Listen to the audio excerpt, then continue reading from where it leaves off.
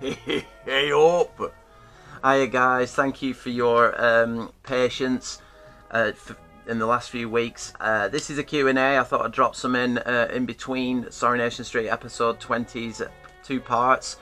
I apologise again, thanks for your patience. It's just I run a business and it's just relaunching after all the COVID shenanigans, so I've had so much to do, so I've tried to do Sorrynation Street in my spare time. So they will be a bit more frequent when things calm down, if they calm down. So, first of all, I thought I'd crack on with questions because I had some really good questions from everybody. And I thought I'd go with the obvious one to start with, just so I can give myself a base. What made you come up with the idea for Sorrynation Street was Michael Brock's question. Well, Michael, basically, Victoria Lucas's Buggernation Street is obviously one that's mentioned in my comments quite a lot. Obviously, you've got a preference if you like that one more. That's perfectly understandable because it got me going on this. Subtle things in Buggernation Street made me laugh. It was very unsubtle at times, and that's what's brilliant about it. But just little things. I love Ken's patronising character. I could never emulate that again. It was such a brilliant idea. And little things like Alan Howard walking into the Rovers and asking if there was any buffet left, and Mrs. Walker saying yes there is, but it was all made by Mrs. Clegg, I'm afraid. I don't blame you. Most of it was provided by Mrs. Clegg, I'm afraid. Absolutely had me in hysterics. And what I've noticed about Sorrynation Street is people keep finding these little subtle drops of humour in there, which is brilliant. You can tell I've got the same audience, which is the one I'm going for. So yeah, Buggernation Street was a big inspiration for me to do this. I loved video editing and dubbing, so I've always wanted to do something like that. I always found I did a Carry On film once, and I always thought it'd be good to try and dub one of those, so I did Carry On Abroad, and actually I'm in the process of completing that, and I will be putting that on this channel. How dare you? Yes, Stanley, you almost saw a nipple. He's doing better than me. You damn shit! This is an outrage! Can't you see my wife's in the raw? Yes, I see. I would give her smashings in the back. Basically, because I could exercise the Kenneth Williams accent, you see. That was the only reason I did that one, but it seemed to escalate, and I did everybody else's voices, so that sort of merged with Buggernation Street as an inspiration to do this. A lot of it's boredom as well, and I'm sort of, like a lot of people, I'm very disheartened by the way TV is going and society is going, and how everything's dumbed down, and Coronation Street, the original, I think, is becoming more and more like the absolutely abhorrent Hollyoaks every day. More of just a drama now to try and drive home political issues and win awards. And to me, that's not what it was about. It was about working life.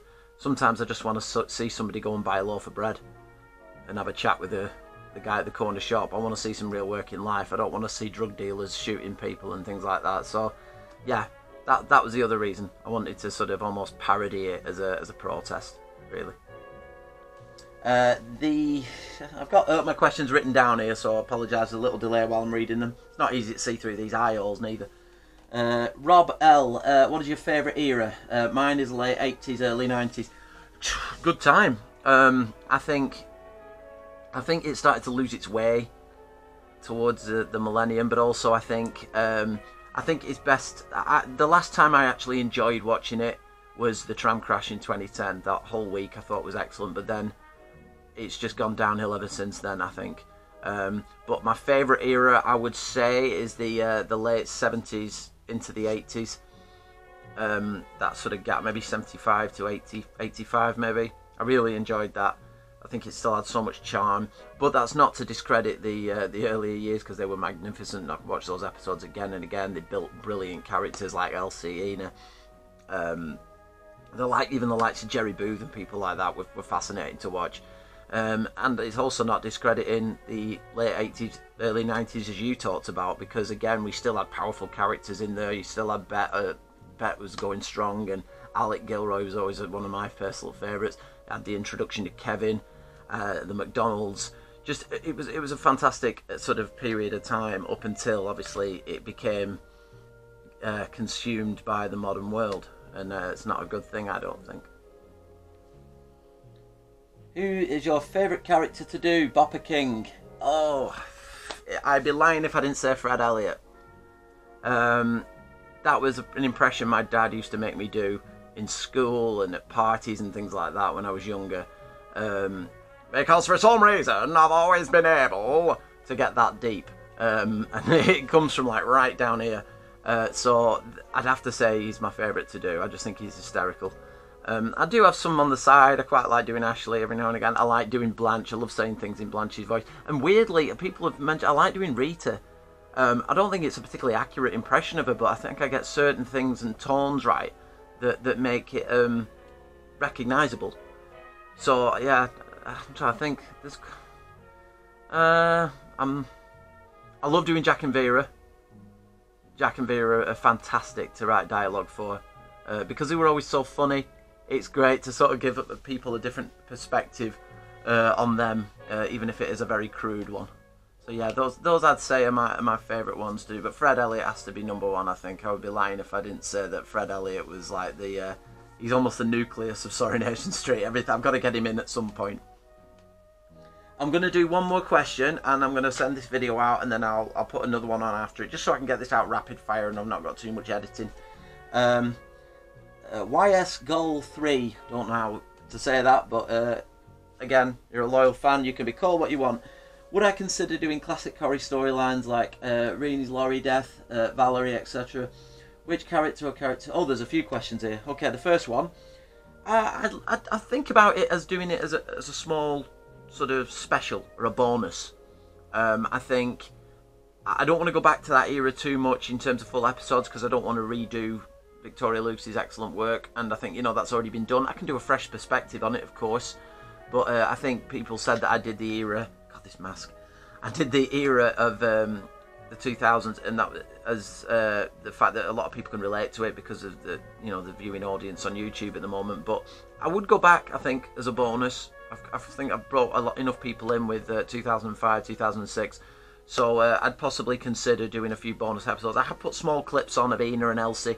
I'll just probably expand on that, but certainly major storylines would be interesting as long as they're not too tragic. Second question, which character or characters do you most want to do which you haven't done yet? Oh, that would almost be like giving storylines away. I'd like to do Alec Gilroy at some point. I've never tried his voice. Same with Reg Oldsworth. Again, I've never tried them. They're all work in progress, but I would like to try and get them in. So maybe if I did do any flashback sequences, they would be involved in it. I think in terms of people from the era I'm doing now that I'd like to do, I've not put Tyrone in yet, but then again, I've not tried his voice, so possibly he's one I'd like to bring into it. As you saw from the last episode, I brought Leanne in. Again, I can't really do her voice, but I can certainly make her a lot more interesting than she is in the episodes that I'm putting out without the dubbing. So yeah, I'm not sure. I seem to be covering all the ones that I want to do at the moment. I think a lot of the ones I'd like to do are ones from the past. What made you pick the Corrie era? Because, like I said, I think somebody mentioned it in the comments, people can relate to 2005, 2006 because it's close enough to remember, and some of the characters are still there. I think if I go too far back, people stop relating to it. I'm just going off the audience, but I think if I do bits of classic clips in between what I'm doing, it gives people an appreciation for what's been before. So I chose this era because it's kind of neutral. Ah, you said who's your favourite to do as well. Well, in that case, I have already answered that one, so I will go to one more question before we go to the interval, shall we say. Let me just check. What's the next one? Ah, there we go. Ian, how do you do Chesney's voice? You'll be not surprised to hear that I do drop and raise the pitch on certain voices, because it's absolutely impossible, unless I have these hacked off, for me to do very high-pitched voices like a young Chesney, or, you know, and certainly Ashley's I've got to raise the pitch on, but as long as I get the accent right with those characters, I think it gives me leeway to higher and drop the pitch in accordance. It's the accent really, and it's the relatable words, I think. Certainly with Ashley anyways. Oh, if you get that Manchester accent right, you know, then you can play around with the pitch and nobody will care. So that's my questions for now. Any others you want to drop in the comments below, I will do my best to answer them. But thanks for watching the first bit of the Q&A, and I'll do my best to get the rest of you to see, to get the rest to you later in the day, I would hope. Got a bit of work to do, but enjoy this for now. Cheers, guys. Thank you.